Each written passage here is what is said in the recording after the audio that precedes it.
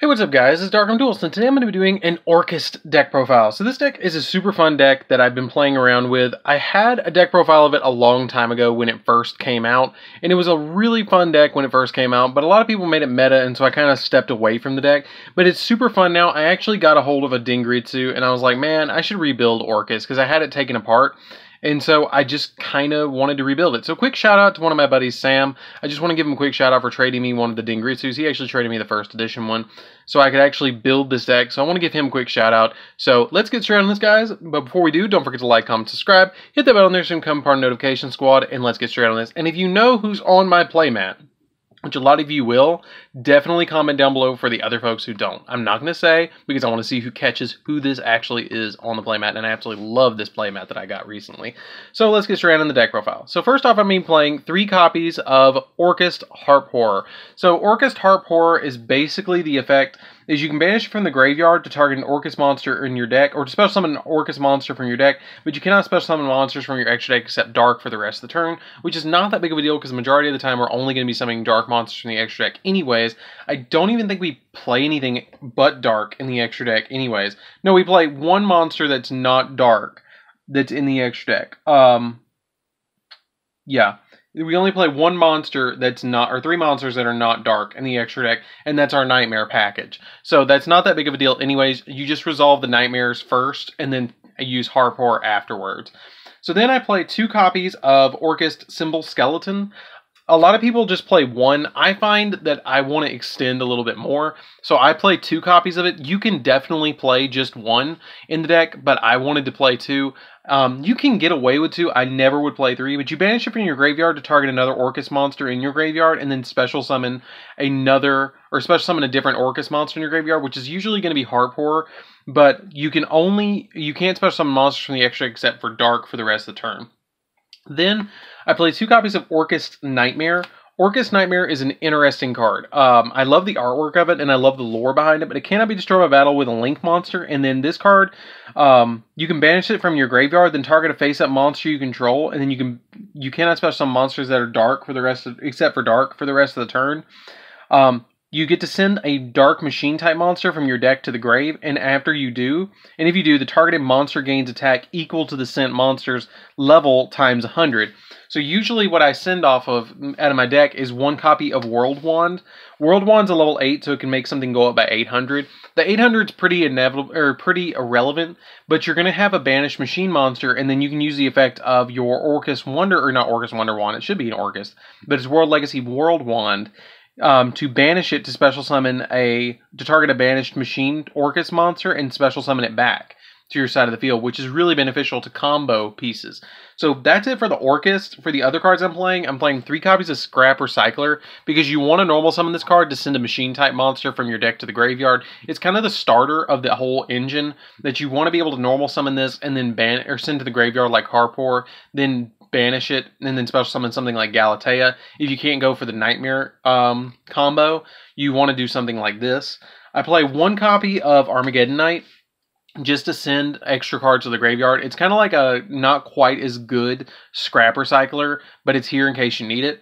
It's kind of like playing 4 Scrap Recyclers. And then I play 1 copy of DarkArmed Dragon, because it is a Dark deck. It's really easy because they banish all the time in this deck to just instantly special summon DarkArmed Dragon early on in your combo. And then after you do special summon the DarkArmed Dragon, you can end with, like, I ended one time playing against somebody with 8 Dark monsters in the graveyard, and all of which I did not mind banishing, like Shadalls and stuff that was in my extra deck that I had made. And I didn't care if I banished it, so I had the DarkArmed Dragon, and I popped their entire field. Like, I hit everything that they had and just OTK'd them with my 1 copy of DarkArmed Dragon. Plus, we're DarkArmedDuelist, so we have to play this one. I really see on the next October list this coming back to more than 1, and I might even play this at, like, I might play DarkArmed Dragon Orcust at some point if I can get more DarkArmed Dragons. Then we play 2 copies, or 2 Shadalls in the deck, and that's 1 copy of Shadall Dragon and 1 copy of Shadall Beast, just so we can go second. This deck is more focused on going second than it is going first. So you use the Shadalls to bait your opponent out with using something like Shadall Fusion to just kind of hinder your opponent's special summons, and to use it as link material as well, so you can add another Shadall Fusion, and it's another instant fusion target as well to special summon out your Shadall Winda because it's a level 5. So you can link it away and then add Shell Fusion and then go into a Shell play later if you want to, which is another combo. But these are also really good because some of your Nightmare monsters require you to discard stuff, and these trigger as well. So like you get to draw a card if you discard, if it's sent to the graveyard, and you get to pop a spell or trap if it's sent to the graveyard. You usually don't use their flip effects very often at all. Then we play 3 copies of Ash Blossom because it's the best hand trap, and 2 copies of Effect Veiler. If you wanted to, you could potentially, I don't recommend it, but you could drop the Dark Armed Dragon and maybe 1 Ash Blossom and play 2 Ghost Ogres to make it a little bit more well-rounded on hand traps if you want to, but I think that this lineup is the best lineup. And I'm going to be carrying this into a tournament at some point. I don't know when, but this is going to be my deck unless it gets really, really neutered on the next list, which it could happen. This is before any announcements for the October ban list. So that's it for the monsters, guys. Let's get into the spells. So for the spells, we're going to be playing a single copy of Monster Reborn because it's still a 1 copy of Foolish Burial because it's a good starter card as well because we want to get our Orcust in the graveyard as quickly as possible. 1 copy of Orchestrated Return. This card is searchable, so it's just a good one of. I play this at 1. A lot of decks don't play this, but with my higher count of Orcust cards in my, like, 2 copies of Symbol Skeleton, 3 Harp Horror, and 2 Nightmare, it's a lot better to have it that you can search it off Galatea to, you know, if you have 1 or 2 extra Orcust in your hand, you play this and then discard them to the graveyard to set up for the next turn to be able to draw 2 cards to be able to get deeper into the deck. Then you play 1 copy of Orchestrated Babel. Babel makes all of your Link monsters basically quick effects that you can activate on your opponent's turn. And you can activate the effects. You can activate the effects of Orcust monsters in your graveyard or of Link monsters. You control as quick effects, which is really, really cool. And if this card's in your graveyard, you can send, if it's sent to the graveyard, except the turn it was sent to the graveyard, you can send a card from your hand or to the graveyard and add it back. So you only need 1 of it because it is searchable. So I just played it 1. 2 copies of Twin Twister. Twin Twister's here because this is a going second deck, and you really need it as a going second deck. 3 copies of Mind Control. It is good bait against your opponent to play Mind Control because this card is basically activate it. Either they're going to give up their monster to you and you're going to use it as link material for a nightmare, or they're not going to bait it. You're not going to, you know, do anything about it, and you're just going to get their monster and then go into a nightmare monster. So it just depends on what you're playing against, depends on what they're going for. And if they establish a board, you can activate this and just go straight for them. Also, what I meant to say earlier is you can drop an Ash Blossom if you want to, and the Dark Arm, and play 2 copies of Nibiru if you want to make it more control-based. Because this deck is a super control-based deck. 3 copies of Instant Fusion. This is another one of the kind of bait cards that I play. You play this to summon out your copies of Winda, Millenniumize Restrict, and Thousand-Eyes Restrict, just to kind of bait your opponent out. If they don't, you know, hit this, I'm going to summon out the Millenniumize. If they just say, okay, that's fine, I'm not going to summon Millenniumize, but I will summon something like Winda so I can search my Shadow Fusion if I know they don't have anything, which sometimes you just automatically know because of their body language and stuff like that. You can read somebody to see if they have a hand trap a lot of times. 3 copies of Call by the Grave because I hate hand traps in this deck. Like, I really want my combo to go through, as you can probably tell. And then 3 copies of Shadow Fusion. That's another reason when I came back to this deck was because I saw people playing Shadow Fusion, and I was like, wow, that actually really works in this deck, because you can send something like Harp Horror or something like that to the graveyard to be able to go into your Shadow plays, which really is awesome that you can go into Winda. And I really wanted to play Construct, but I haven't really found the room in the extra deck to play Construct yet. But Construct is another option because you play light hand traps if you want to play Construct. But I just didn't find the room for it, so I kind of cite it just in case I have room for it at some point. So that's it for the spells, guys. Let's get into the traps. So for the traps, I am doing something that I don't see a lot of people do, and that's playing 2 copies of Crescendo. Crescendo, to me, is better as a 2-of because it has so much utility. It is searchable, but I like hard drawing it, to be honest with you. I do like hard drawing it because if I hard draw it, then my opponent doesn't think I have it. But if I search it, they know that I have it. And I do play a lot of cards that you can set, like Call by the Grave, Twin Twisters, and stuff like that. And so I'll set 2 or 3 cards, and they try and Twin Twister me. I have the Crescendo to block it.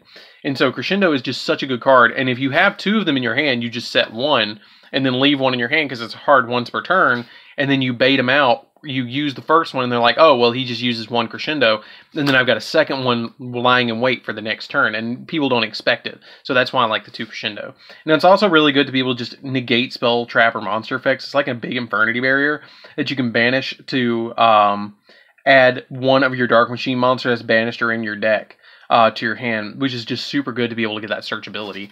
So that's it for the main deck, guys. Let's get into the extra deck. So for the extra deck, you're going to be playing 2 copies of Dingrisu. Dingrisu is a really good card to be able to XYZ summon on top of a Orcust Link monster, so it's really easy to bring it out. As soon as it's Link summoned, you get to send as soon as it's XYZ summoned, you get to send a card from your opponent's that they control to the graveyard, or attach a banished machine type monster to this card. So it's just instant spot removal is why it's so good. And this card is really, really good, but you can just overlay it on top of any Orcust monster. I only play double Galatea. I only find that I go into double Galatea in my build, so I just play it at 2. You definitely could drop something in the extra deck if you want to play the 3rd copy of it. I just decided to drop it down to 2, and I see people playing it at 3, and I see people playing it 2, but you always want at least 2 Galatea. 1 copy of Longritsu, the Orcust Orchestrator. Basically, oh, by the way, she just searches Orcust spells or traps. Like, that's basically what she does by shuffling a banished machine monster back into the deck. 1 copy of Longritsu, you get to target at any point while he's on the field. You get to target 2 of your banished machine type monsters and then shuffle them into the deck. And if you do, you get to send 1 linked monster. So you can summon him in either one of your link zones, and then technically that monster is linked. So then you shuffle it back into the deck, which is pretty good. 1 copy of Brawl Sword because you can no-TK your opponent like crazy. Topologic. Topologic is really good in this deck because you can special summon, if you have Babel on the field and you put an Orcust in the graveyard, you can use them as quick effects and then special summon to zones that Topologic is pointing to, and then just destroy everything on the board, which is really good. And then for my Nightmare package, I'm playing 1 Phoenix, 1 Cerberus, and a Mermaid. Mermaid is the MVP. I think that this card is going to get banned on the next list. I just feel like it is, which is just going to push us to play more Orcust cards in the main deck and play less Nightmares, which is going to be fine. And the deck would be okay if they did hit Nightmare, in my opinion, or Mermaid. I think it would be okay, and it would free up. You just have to play more Orcust. You'd have to focus more on the Orcust engine to go into more Galateas, more Longritsus, and more Dingritsus, and less of the Mermaid and Nightmares. You know, and I mean, that'd be fine, and I think that's what they're going to do to make the deck a little bit less consistent. 1 copy of Linkuriboh, because you can use this to go into off of your Millenniumizer Strix and your Thousanizer Strix, because they're going to destroy themselves anyways. And then 2 copies of Winda. I've really thought about dropping a Winda for a construct and playing 1 and 1.